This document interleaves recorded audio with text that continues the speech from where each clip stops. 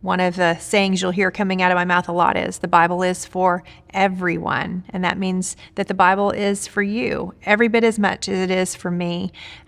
You should not look at me and say, there's an expert, I'm an amateur. You should look at me and say, I can do that. How did she get there? And you know what? I and a lot of other people really want you to know how. I think that one of the best things we can do for the church of today is to decrease the expert-amateur divide.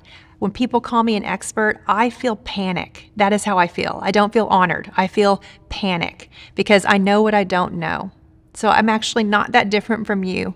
I've been given some access and some years of experience that you may not have yet, but the tools that were given to me are tools that you can use just as I have been able to learn to use them, even though I took the long route a lot of times. So I'm hoping we can shorten that for you.